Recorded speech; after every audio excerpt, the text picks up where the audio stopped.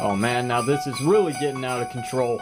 Don't worry, I came prepared. Okay, my peeps and peepettes, welcome back to the Spotlight of the Reviewing Station. Today we're going to be taking a look at the brand new Halloween Ultimate Michael Myers 7-inch action figure from Neca Toys. I had this figure pre-ordered on Big Bad Toy Store, but when I found out that it was available on Neca's eBay store, I have never clicked buy it now so quickly. I've never actually clicked cancellation on Big Bad Toy Store real quickly either. Anyway, let's take a look at the packaging. This partake of every single video review on this channel. Here we've got a nice picture of Michael Myers' mask. The front of the packaging looks pretty sweet. This set includes a light up flickering pumpkin, but if you put it far away from your face, it actually looks like it's saying something else. It includes light up pumpkin. Down below it says Halloween Ultimate Michael Myers. On the side here it says Halloween Neca Real Toys, and there's a little bit of the mask of Michael Myers. On the opposite side here is pretty much the same dealio. Taking a look at the back of the packaging, and here we've got the prototype action figure and all these very nice displayable dioramas, which is very cool. Neca. Here's a brief summary of the Halloween 2018 film. It includes knife, hammer, fire poker, tombstone, victim head, light up pumpkin, interchangeable head, and hands. Here's a look at some of the names who are responsible for the creation of this figure. Right next to that, we got some information about the light up pumpkin. If you want to pause the view and read it, be my guest. Then you got your licensing, your product number, and then of course the barcode at the bottom, made in China. At the top of the packaging, it says Halloween. We got a picture of Michael Myers' mask again. Warning, choking hazard, ages 17 and up.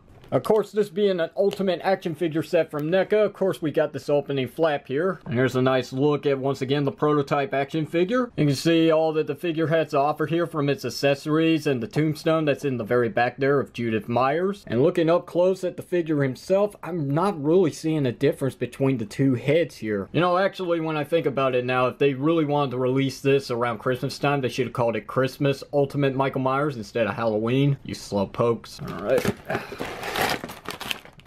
There we go. Alright, so the first thing I want to take a look at is the actual inside backdrop that comes with this set. It kind of reminds me of Studio Series, only this is actually just flimsy paper here. So here we have a light up pumpkin. We got the door to the Myers house, I'm assuming here, or maybe it's Laurie Strode's house, I'm not so sure. And that's pretty much it. Moving on. Well, that was easy. Yeah, guys, I cheated. I already know what this figure has to offer because I've already taken it out of the package. Better safe than sorry when it comes to Neca's quality.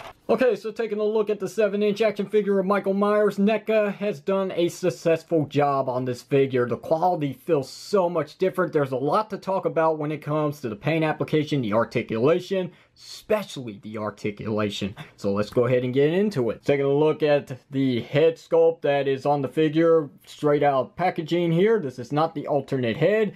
You can see, kinda, not really. If I had a light here, maybe I could, wait a minute. Let me remedy that. Ha ha ha! So as you can see, we got some very nicely painted eyes here in the sockets for the eye holes on the mask. Looks pretty good. You can see there's a lot of detail here from wrinkles and damage on the mask, seeing that it is 40 years old. The hair on the mask is actually a separate piece. It's glued down and it looks pretty straight. Doesn't seem to be any glue that's bleeding out, which is very nice. And taking a look at the mechanical jumpsuit here, it looks pretty good. I like the wrinkles on it. We do have some weathering on it as well. And taking a look at the back of it, really good work here, Neca. We do have some back pockets here. You will notice that there is no waist cut or torso cut. That's actually because this is a whole entire rubber piece here that's being used for the jumpsuit. It looks really good, but it does hinder a little bit of the articulation here. You're not going to get much when it comes to the upper torso, but it is in there. If you want to do a little dissecting to find out how it works, be my guest. I'm not going to do it, so more power to you. And taking a look at the sleeves on the figure.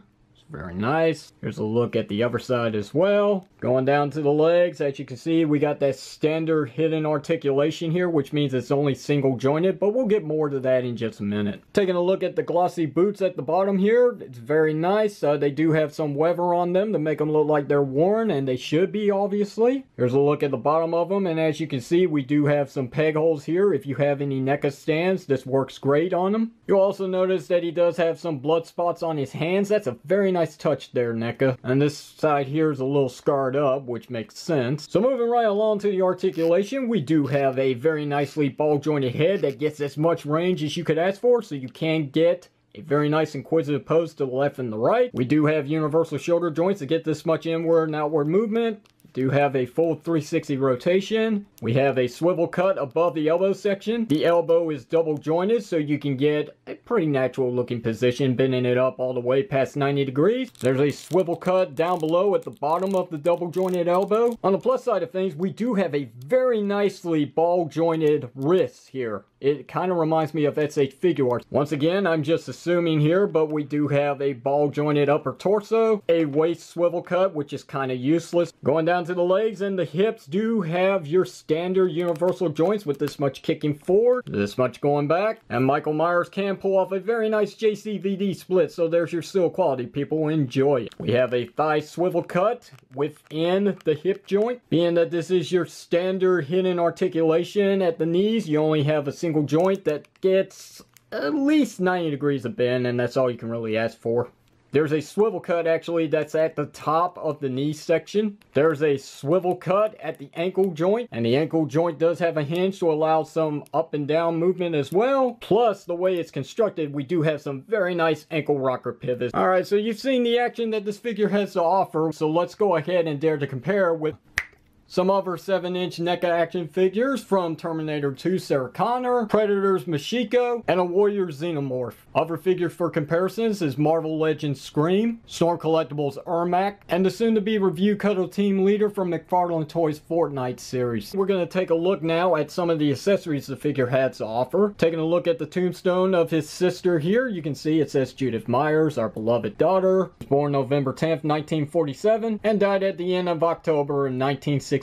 It does have some shading as well. That's a nice touch there, NECA. Really good on the quality of the paint. And here's a look at the back of it, which it doesn't have anything at all. Here's a look at the alternate head sculpt that comes with the action figure, and at first glance it doesn't look like anything's changed at all, but I have noticed on the original figure there's a blood spot around the eye socket on the left, but this one doesn't have that at all. Plus, you'll notice that his eyes are actually painted completely black here, so there's your real difference maker there. And here's a look at the back of the head sculpt, because someone's going to ask. Switching it out looks like it's going to be a bit of a challenge, but I'm going to try it anyway. So let's see it. Okay, that popped off very easily. Just a little bit. Just a little bit more.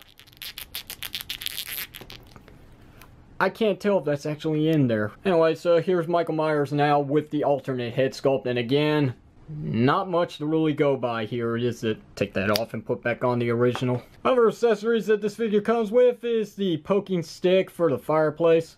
Yeah, not much to really say about it. It's pretty flimsy. This feels like it could break in my hands anytime soon, so let's just get rid of it. And of course, here's the hammer that he used in the movie, which it does have a little bit of some bloody spots here. Obviously, it's been used, right? Finally, out of weapons, he comes with his signature kitchen knife. Go ahead and pop that in his hand here. And that really does complete the look, doesn't it? You just ain't nothing without your signature kitchen knife. The figure also sports 4 interchangeable hands, which I do have one of them already applied on the figure, and I'm not going to bother to put these on because it's really difficult. While I like the new ball joints they're using with the figure, it makes it quite a challenge to get these in place. So anyway, let's take a good look at them up close. Pretty much a gripping hand here that does have some blood spots here. And here's a look at his left hand when it was blown away by Laurie Strode using the shotgun. Here's another gripping hand, which is probably for the hammer here. Yeah, it's for the hammer. And here's the right hand that looks like it's in a calming position, even though it's got quite the blood effect on it. We're coming down to the last of the accessories, and the one that I want to show off real quickly is the light up pumpkin. Now, this pumpkin was seen in the movie for a short period of time.